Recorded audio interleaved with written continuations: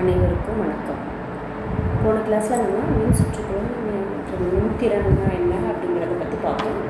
இந்த கிளாஸில் வந்து நம்ம என்ன பார்க்க போகிறோம்னா மின்கலங்களும் மின்கல தொகுப்புகளும் ஏன்னா ஒவ்வொரு இதுலேயும் நம்ம என்ன பார்த்துருக்கோம், மின்கலம் இணைக்கிறோம் அப்படிங்கிறத சொல்லிகிட்டே வரோம் அந்த வேர்டு. இப்போ மின்கலம்னா என்ன அப்படிங்கிறத நம்ம தெரிஞ்சுக்கணும். அப்போ மின்கலம் அப்படிங்கிறது என்னென்னு, மின்கலம் அப்படிங்கிறது வந்து வேதி ஆற்றலை வந்து மின்னாற்றலாக மாற்றி மின்னோட்டத்தை ஏற்படுத்தக்கூடிய சாதனத்தை தான் மின்கலம் அப்படின்னு. வேதி ஆற்றலை மின்னாற்றலாக மாற்றி மின்னோட்டத்தை ஏற்படுத்த சாதனத்தை தான் என்ன சொல்கிறோம், மின்கலம் அப்படிங்கன்னா. உங்கள் புக்கில் வந்து இந்த படம் கொடுத்துருக்காங்க. ஒரு இதுக்கு வந்து மின்கலம் எப்படி இருக்குது அப்படின்னா, இதில் வந்து 2 மின் தகடுகள் வச்சுருக்காங்க. ஒன்று வந்து கார்பன் என்பது பாசிட்டிவாக இருக்கும், துத்தநாகத்தண்டு வந்து நெகட்டிவாக இருக்கும். இது ரெண்டும் வந்து ஒரு மின்பகுளியில் வந்து மூழ்கிற மாதிரி வச்சுருப்பாங்க. அது வந்து மின்பகுளியில் வந்து சல்ஃபூரிக் ஆசிட் வந்து எடுத்துக்கலாம், அந்த மாதிரி இருக்கும். இந்த மாதிரி அதுக்கு தான் மின்கலம் அப்படின்னு சொல்லுவோம். இந்த மின்கல தொகுப்பாகவும் இருக்கும். மின்கல தொகுப்புங்கிறது பல மின்கலங்கள் ஒன்றாக இணைக்கப்பட்டால் தான் மின்கல தொகுப்பு அப்படிங்கிறது. அதாவது ஒரு மின்கலம்னா செல் அப்படின்னு சொல்லுவோம். நிறையாத இணைத்து கூட பேட்டரி அப்படிங்கிறத சொல்கிறாங்க மின்கல தொகுப்பு அப்படிங்கிறது. மின்கலம் அல்லது மின்கல தொகுப்பு இணைக்கிறது என்னன்னா, எலக்ட்ரான்கள் வந்து எதிர்முனையிலிருந்து தொடங்கி நேர்மின்முனைக்கு நோக்கி செல்லும். அப்போ எலக்ட்ரான்கள் வந்து எதிர்மின் முனையிலிருந்து நேர்மின் முனைக்கு வந்து மின்சுற்று வழியே பாயும். வேதி வினைகளின் மூலம் மின்கல தொகுப்பு அல்லது மின்கல முனைகளுக்கிடையே மின்னழுத்த அப்போ என்ன ஆகும், வேதி வினை காரணமாக என்ன ஆகும்னா அந்த மின் முனைகளுக்கிடையே வந்து ஒரு மின்னழுத்த வேறுபாடை உருவாகும். அந்த மின்னழுத்த வேறுபாடு என்ன ஆகும்னா, எலக்ட்ரான்கள் வந்து மின்சுற்று நகர்த்த ஆற்றலே அளிக்கும். அப்போ அங்கே அந்த மின்துகள் நகர ஆரம்பிச்சோன்னே அங்கே என்ன மின்னோட்டம் வந்து உருவாகுது அப்படிங்கிறத தெரிஞ்சுக்கும். அப்புறம் இந்த படத்தில் வந்து வணிக ரீதியாக என்னென்ன மின்கலம் இருக்குது, மின்கல தொகுப்பு இருக்குது அப்படிங்கிறது கொடுத்துருக்காங்க. இதே வச்சு நம்ம அமிலத்தில் ஒரு எலுமிச்சம்பழத்தில் இருந்து ஒரு துத்தநாகத்தண்டையும் தாமிர தண்டையும் பயன்படுத்தி நம்ம மின்னோட்டத்தை ஏற்படுத்தலாம். அந்த எவ்வளோ இருக்குது அப்படிங்கிறத நம்ம மல்டிமீட்டரை பயன்படுத்தி அதோட அளவீடு செய்யலாம். இப்போ என்ன பார்த்தோம், மின்கலம்னா என்னங்கிறத பார்த்துட்டோம். அடுத்து பார்க்க போகிறது வந்து மின்னியக்கு விசை மற்றும் அகமின்தடை. மின்னியக்கு விசைங்கிறது யூஸ் பண்ணுறோம் அந்த வேர்டு. அப்போ மின்னியக்கு விசைனா என்ன அப்படிங்கிறத பார்க்கணும். இப்போ மின்னியக்கு விசை அப்படிங்கிறது என்ன அப்படின்னா, ஒரு மின்கலம் அல்லது மின்கல தொகுப்புல வந்து மின்னியக்கு விசை ஒரு மூலமாக இருக்குது. ஆனால் இயக்க விசை அப்படின்னா நம்ம என்ன நினைக்க தோணும், ஜென்ரலாக என்ன நினைப்போம் அப்படின்னா அது ஒரு விசை. அப்போ விசைன்னா அழகு வந்து நியூட்டன் அப்படிங்கிறது.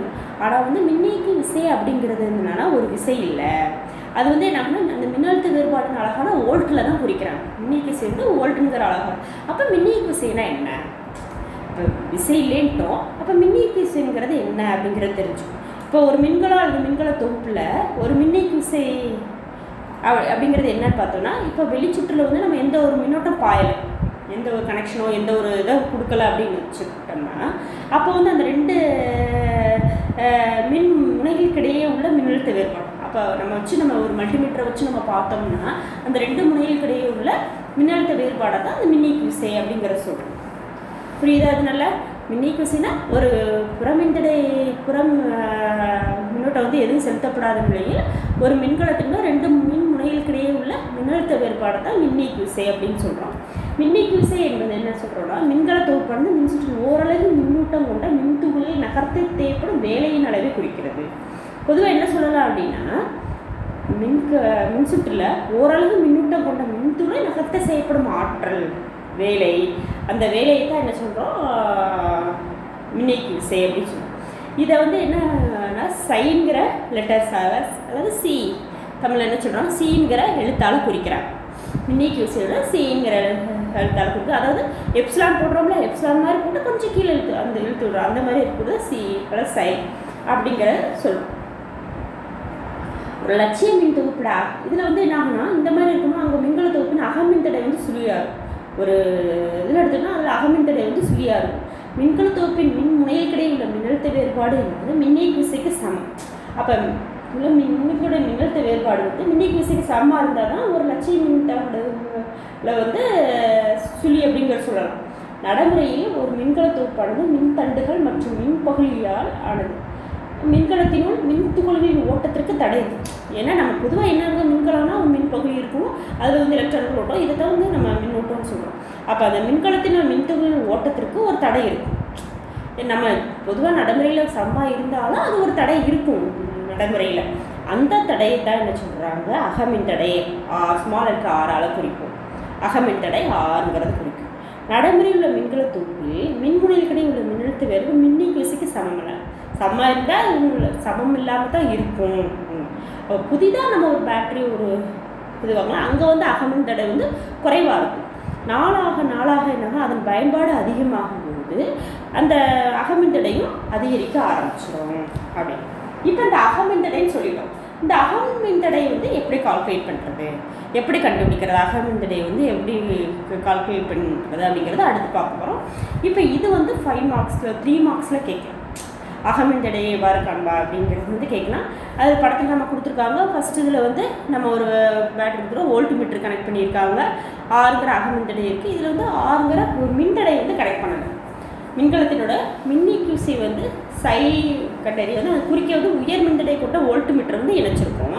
இங்கே புற மின்தடைக்கு 6 வந்து கனெக்ட் பண்ணலை, இணைக்கப்படாமல் இருக்குது.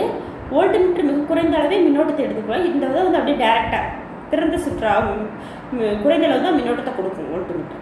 எனவே இந்த வோல்ட் மீட்டர் காட்டுற அளவு மின்கலத்தில் மின்னிக்யூசிக்கு நம்ம எடுத்துக்கோம், மின்னிக்யூசியாக எடுத்துக்கோம். அப்போ 6ங்கிற மின்தடையாக்கி மின்சுற்றில் இணைத்தால் இப்போ அடுத்த படத்தில் வந்து நம்ம மின் தடையை வந்து புறமின்தடையை வந்து இணைச்சிருக்கோம். அடுத்து நம்ம புறமின்தடையை இணைச்சிருக்கோம். அப்போ இணைக்கும் போது என்ன கிடைக்கிது அப்படிங்கிற பார்த்தோம்னா, புறமின்தடை மின்சுற்றில் இருந்தால் ஐ மின்னோட்டம் சுற்றில் உருவாகும். இதில் 6ன் குறுக்கே என்னாகனா ஒரு மின்னழுத்த வேறுபாடு மின்கலத்தின் குறுக்கே மின்னழுத்த வேறுபாட்டிற்கு சமம். இதை தான் என்ன படம் 2வது படத்தில் கொடுத்துருக்காங்க. இப்போ 6ங்கிற மின்தடையாக்கின் குறுக்கே மின்னழுத்த வேறுபாடு. இப்போ 6ங்கிற ஒரு புறமின் சுற்றில் இணைச்சிட்டோம். அந்த இடத்துல வந்து மின்தடையாக்கினோட மின்னழுத்த வேறுபாடு ஓமின் மதிப்பீடு என்னன்னா V=IR அப்படிங்கிறது இல்லை, V=IR. இப்போ அகமின்தடை 6ன் காரணமாக என்ன ஆகும்னா வோல்ட் மீட்டர் காட்டும் Vயின் மதிப்பு வந்து மின்னியக்கு சையை விட குறைவாக இருக்கும். ஏன்னா அகமின்தடை இருக்குது, அப்போ வந்து அது வந்து குறைக்கும். அப்போ வந்து அந்த V மதிப்பு வந்து அந்த மின்னியக்கோட குறைவாக இருக்கும். இதற்கு காரணம் என்ன ஆகுனா மின்னழுத்த வேறுபாடு IR என்ற மின்னழுத்த வேறுபாடு 6ன் குறுக்கே இருக்கும், அந்த அகமின்தடையில் இருக்கக்கூடியது. அப்போ பொதுவாக வந்து மின்னழுத்த வேறுபாடு எப்படி எழுதலாம் அப்படின்னு பார்த்தோம்னா V=ψ-IR. அப்போ அந்த அகமின்தடையை கழிச்சிட்டோம்னா எவ்வளோ இருக்கோ அவ்வளோதான் அந்த மின்னழுத்த வேறுபாடு இருக்கும். அப்போ இதுலேருந்து நம்ம V என்னன்னு பார்த்தோம்னா IR என்ன நம்ம அகமின்தடை தான் கால்குலேட் பண்ணணும்.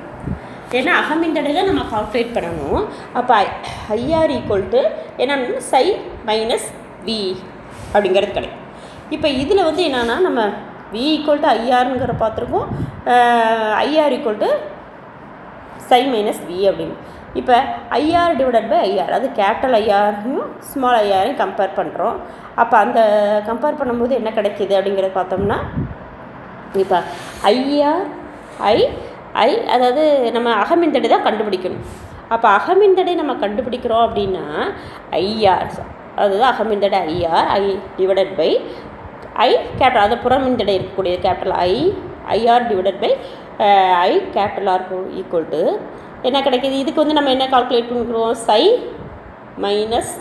ψ-V அப்படிங்கிறது ψ-V அப்படிங்கிறது ψ-V அப்படிங்க டிவைடட் பை இதில் வந்து IR (OM/V) அப்படிங்கிறது. அடுத்து வந்து இது ரெண்டுக்கும் பொதுவாக என்ன இருக்குது இன்ட்டு அந்த R IR இந்த R இதை வந்து IR டிவைடட் பை. அப்போ இதில் என்ன நம்மளுக்கு கிடைக்கிது அப்படின்னா இதில் வந்து என்ன கண்டுபிடிக்கணும், நம்ம R அது அகமின்தடை வந்து R கண்டுபிடிக்கணும். அப்போ என்னென்னா ஐ கேன்சல் ஆகிடுமா, ஐ கேன்சல் ஆகிடும். அப்போ R டிவைடட் பை நம்ம ஸ்மால் லெட்டர் R அகமின்தடை தான் இருக்கணும். அப்போ R என்னது ψ-V divided by V into R அந்த மின்தடை. இப்போ ψ-VR இதெல்லாம் நம்மளுக்கு இதனுடைய மதிப்பெல்லாம் தெரிஞ்சிச்சுன்னா நம்ம என்ன கண்டுபிடிக்கலாம், அதனுடைய அகமின்தடை என்ன அப்படிங்கிறத கண்டுபிடிச்சிடலாம். அகமின்தடை என்ன அப்படிங்கிறத கண்டுபிடிச்சிடலாம். இப்போ இதில் வந்து நம்ம என்ன கண்டுபிடிக்க போகிறோம், அகமின்தடை R என்ன கிடச்சிருக்கு ψ-V divided by V into R அப்படிங்கிறது தெரியும். இதை வச்சு அகமின்தடை R வந்து கண்டுபிடிச்சிடலாம். அகமின்தடை காரணமாக மின்சுற்றுக்கு என்ன அளிக்கப்படும் திறன் வந்து மின்கல தொகுப்பில் குறிப்பிட்டுள்ள திறனுக்கு சமமாக இருக்காது. அகமின்தடைனால அந்த திறனுக்கு வந்து சமமாக இருக்காது. அப்போ எப்படி இருக்கும், அந்த திறன் எப்படி கண்டுபிடிக்கிறது, சையளவு மின்னியக்கு விசையும் ஆறளவு அகமின்தடையும் கொண்ட மின்கல ஆர் மின்தடை கொண்ட மின்சுற்றுக்கு அளிக்கும் திறன் எப்படி கண்டிங்கன்னா நம்ம ஏற்கனவே திறனுக்குரிய ஃபார்முலா தெரியும், P = IV.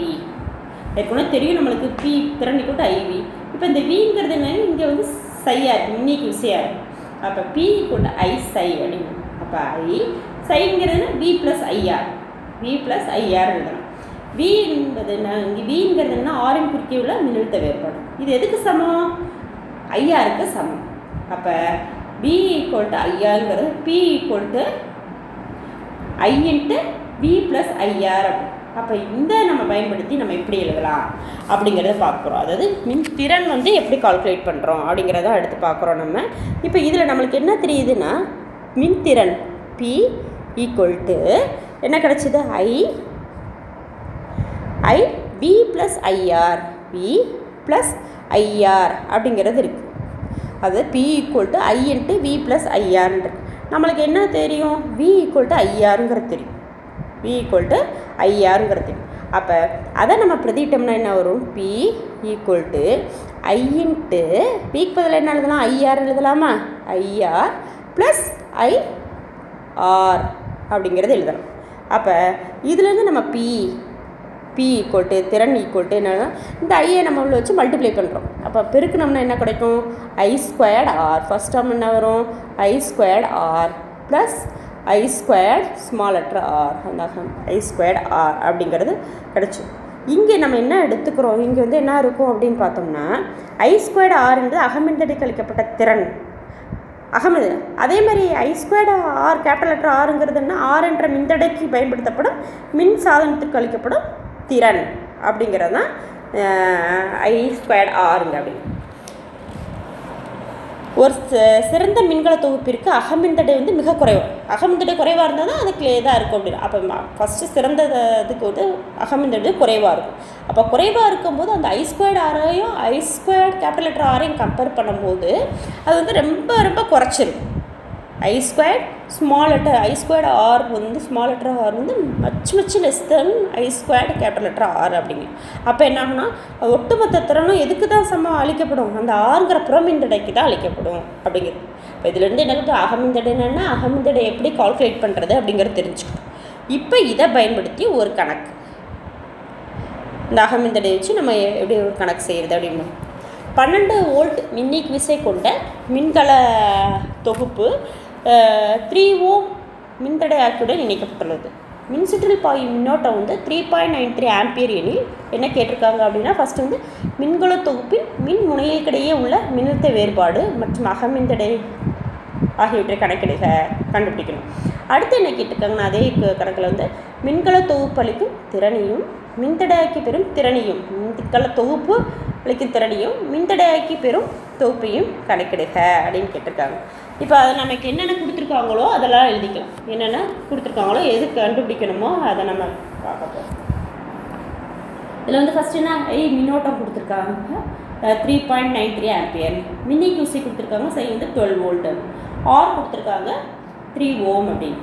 இப்போ மின்கல தொகுப்பின் மின் முனைகளுக்கிடையே கிடைப்பட்ட மின்னழுத்த வேறுபாடு என்பதுன்னு மின்தடையாக்கி குறுக்கே உள்ள மின்னழுத்த வேறுபாட்டிற்கு சமம், மின்னழுத்த வேறுபாட்டிற்கு சமம். அப்போ V = என்ன ஆகும், IR, I3 R3 ரெண்டையும் மல்டிப்ளை பண்ணி வச்சுட்டோம்னா 11.379 வோல்ட்டுன்னு கிடைக்கும். இப்போ மின்கல தொகுப்பின் அகமின்தடையும் கேட்டிருக்காங்க.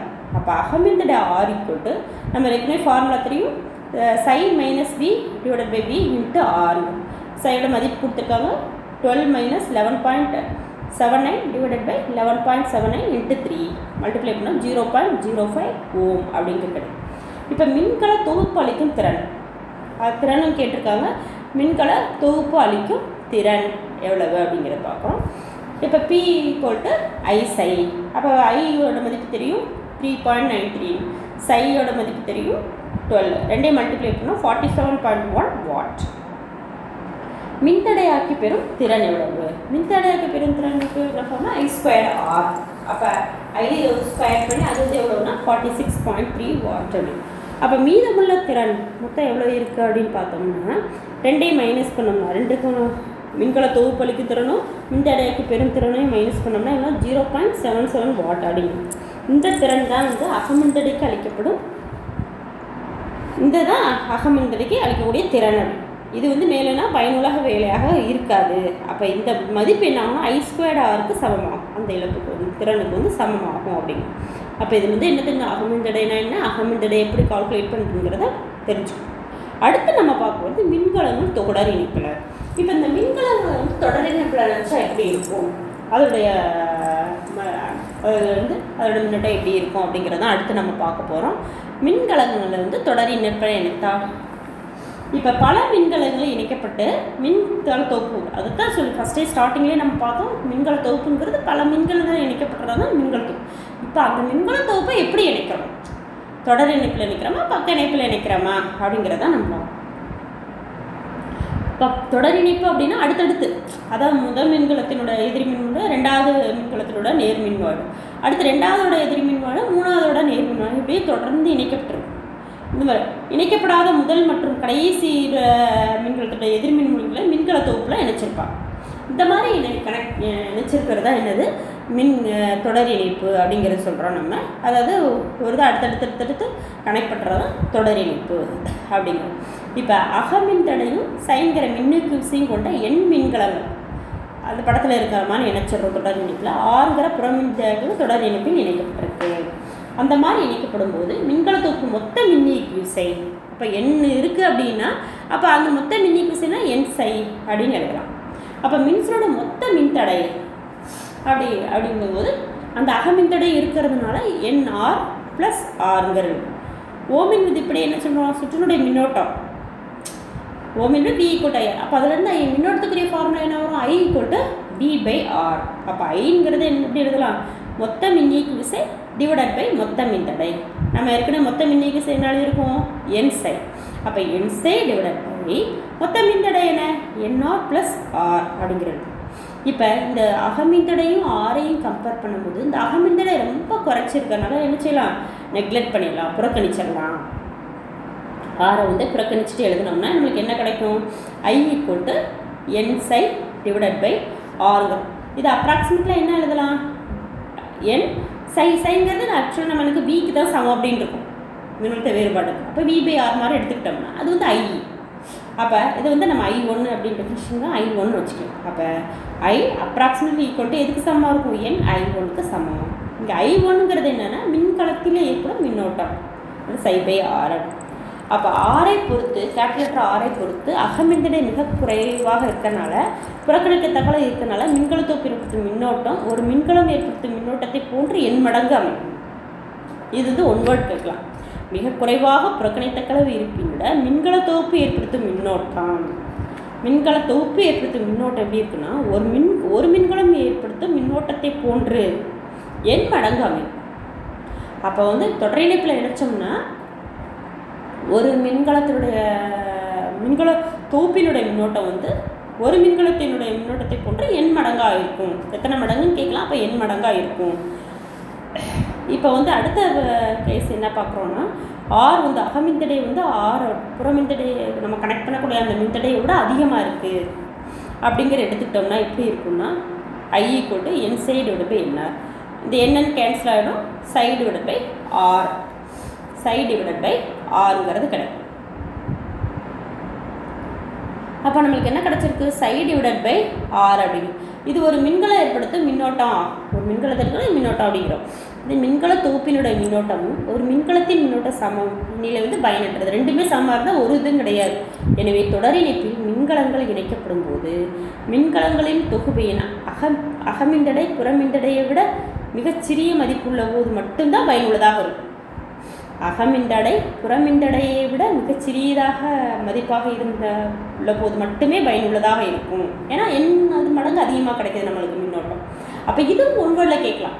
அதாவது ஒரு மின்கல தொகுப்பு தொடர் இணைப்பில் இணைக்கப்படும் போது அதனுடைய எது வந்து தொடர் இணைப்பில் மின்கலங்கள் வந்து அகமின்தடை குறைவாக இருக்கும் போதா அகமின்தடை அதிகமாக இருக்கும் போதா நம்மளுக்கு எது வந்து பயனுள்ளதாக இருக்குது அப்படின்னு கேட்டோம்னா அகமின்தடை புறமின்தடை விட குறைவாக இருக்கும்போது, புறமின்தடை விட மிகச்சிறிய மதிப்பாக இருக்கும்போது தான் என்னாகும், நம்மளுக்கு அது வந்து பயனுள்ளதாக இருக்கும். ஏன்னா எண் மடங்கு அதிகமாகும். இது வந்து ரெண்டு சமமாக இருக்குனால நம்மளுக்கு ஒன்றுமே அதனால ஒரு யூஸும் கிடையாது அப்படிங்கிறத நம்ம தெரிஞ்சுக்கணும். இதை பயன்படுத்தி ஒரு கணக்கு கொடுத்துருக்காங்க.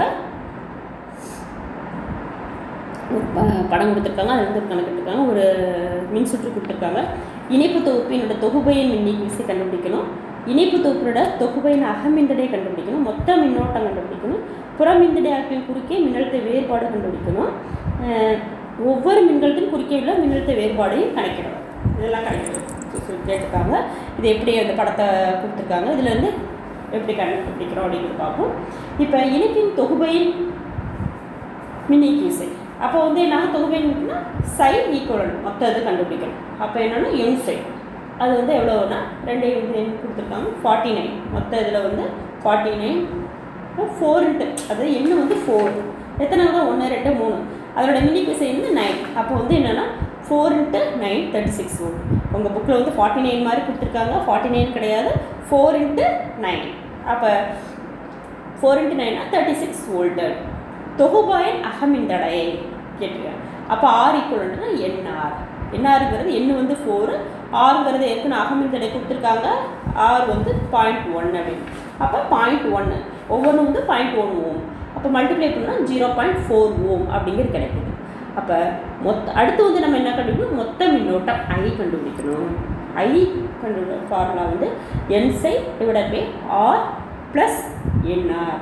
அதோட மதிப்பெல்லாம் நம்ம எண் வந்து 4, சை வந்து 9, ஆர் கேபிட்டல் லெட்டர் ஆர் வந்து 10 ப்ளஸ் என்ஆர் வந்து 4 × 0.1 இதெல்லாம் பிரதிட்டு கேன்சல் பண்ணோம்னா நமக்கு ஐ வந்து எவ்வளோ கிடைக்குதுன்னா 3.46 ஆம்பியர் அப்படிங்கிறது கிடைக்கும். இப்போ அடுத்து வந்து என்ன கேட்டிருக்காங்க, புறமின்தடையாக்கி குறுக்கே மின்னழுத்த வேர்டு V = IR, அது வந்து 34.6 வோல்ட் அப்படின்னு. மீதமுள்ள 1.4 வோல்ட் வந்து மின்கலத்தினோட அகமின்தடைக்கு குறுக்கே உருவாக்கப்படும். அதாவது அடுத்து வந்து என்னென்னா ஒவ்வொரு மின்கலத்தின் குறுக்கே ஏற்படும் மின்னழுத்த வேறுபாடு V/N. அப்போ V கண்டுபிடிச்சிட்டா N வந்து எத்தனை இருக்குது, 4 இருக்குன்னு தெரியும். அப்போ 2 டிவைட் பண்ணோம்னா வரக்கூடிய ஆன்சர் வந்து 8.65 வோல்ட். 8.65 வோல்ட் அப்படின்னு. இப்போ என்ன பார்க்குறோன்னா மின்கலம் வந்து தொடர் இணைப்புன்னு நினச்சோம்னா என்ன மாதிரி இருக்கும் அப்படிங்கிறத பார்ப்போம். அடுத்து வந்து பக்க இணைப்பில் மின்கலங்களை இணைச்சா எப்படி இருக்கும் அப்படிங்கிறத அடுத்து நம்ம பார்க்க போகிறோம். பக்க இணைப்பில் எல்லா மின்கலமும் எப்படி இருக்கும், நேர்மின் முனைகள் எல்லாம் ஒரு புள்ளியில் இணைக்கப்படும், எதிர்மின் முனைகள் எல்லாம் மற்றொரு புள்ளியில் இணைக்கப்படும். இந்த 2 புள்ளிகள் முறையை வந்து மின்கலத்துக்கு நேர்மின் மற்றும் எதிர்மின் அமையும். அதுதான் வந்து பக்க இணைப்பு அப்படின்னு சொல்லுவோம். அப்போ ஏ மற்றும் பி புள்ளிகளுக்கு இடையே வந்து எண் மின்கலங்க பக்க இணைப்பில் ஆர் என்ற புறமின்களை கூட இணைச்சிருக்கோம். அது வந்து படத்தில் கொடுத்துருக்காங்க, எந்த மாதிரி பக்க இணைப்பில் இணைச்சிருக்காங்க அப்படிங்கிறத படத்தில் இருக்கிறது எல்லாத்தையும் மொத்தமாக வந்து இணைச்சிருக்கும். அப்போ மின்கல தொகுப்பின் தொகுபையின் அகமின்தடை ஏற்கனவே நம்ம முன்னாடியே பார்த்துருக்கோம். மின்தடை வந்து பக்க இணைப்பில் இருந்துச்சுன்னா எப்படின்னா அதோட தலைகீழ் மதிப்பு எடுத்துக்கும் தொகுபையின் மின்தடைக்கு. அப்போ 1/R ஈக்குவலண்ட், அதாவது ஈக்குவலண்ட் ரெசிஸ்டன்ஸ் அப்படிங்கிறது 1/R ஈக்குவலண்ட் = 1/R + 1/R எத்தனை இருக்கோ அந்த எண் கூறுகள் எடுத்துக்கும். அப்போ என்ன மொத்தமாக டோட்டலாக என்ன வரும், N/R அப்படின்னு. அப்போ ஆர் ஈக்குவலண்ட் அப்படின்னா நம்ம என்ன கிடைக்கணும், ஆர் ஈக்குவலண்ட்னா ரெசிப்ரோக்கல் தலைகீழாக எடுத்துரும். தலைகீழ் எடுத்தோம்னா என்னன்னா R/N கிடைக்கும். அப்போ மின்சோட மொத்த மின்தடை வந்து என்னவாக இருக்குன்னா R + R/N அப்படின்னு. மொத்த மின்னியக்கு விசை என்பது A மற்றும் B புள்ளிகளுக்கிடையே உள்ள மின்னழுத்த வேறுபாடாகும். இது வந்து சைக்கு வந்து சமமாக இருக்கும். அப்போ சுற்றில் உள்ள மின்னோட்டம் பார்த்தோம்னா I = சுற்றில் உள்ள மின்னோட்டம் I = psi divided by V divided by நம்ம என்ன ஐங்கிறது V/R. அப்போ I = மொத்த மின்தடை அப்படிங்கிறது என்னென்னா I = சை டிவைடட் பை என்ன எழுதியிருக்கோம் V/R. அப்போ R/N + R அப்படிங்கிறது. இப்போ இதில் இருந்து என்ன கண்டுபிடிக்கணும், நம்ம ஐ வந்து என்ன அப்படி ரீஅரேஞ்ச் பண்ணுறோம். அப்போ ரீஅரேஞ்ச் பண்ணோம்னா எப்படி, இங்கே வந்து எல்சிஎம் எடுக்கும். அப்போ சை டிவைடட் பை எல்சிஎம் எடுத்தால் என்ன கிடைக்கும், என்ன எல்சிஎம் எடுக்கிறோம், என்ன எடுத்தோம்னா இங்கே R plus n capital letter R அப்படிங்கிறது கிடைக்கும், NR அப்படிங்கிறது கிடைக்கும். அப்போ அடுத்து வந்து இது என்ன வந்து ஆர் என் வந்து மேலே போய்டும். அப்போ மேலே போயிடுச்சுன்னா என்னன்னா I = N psi divided by R + N capital letter R அப்படிங்கிறது கிடைக்கும். அப்போ இதுதான் வந்து மின்னோட்டம் I = மின்னோட்டம் I = NSI / R + NR அப்படிங்கிறது கிடைக்கும்.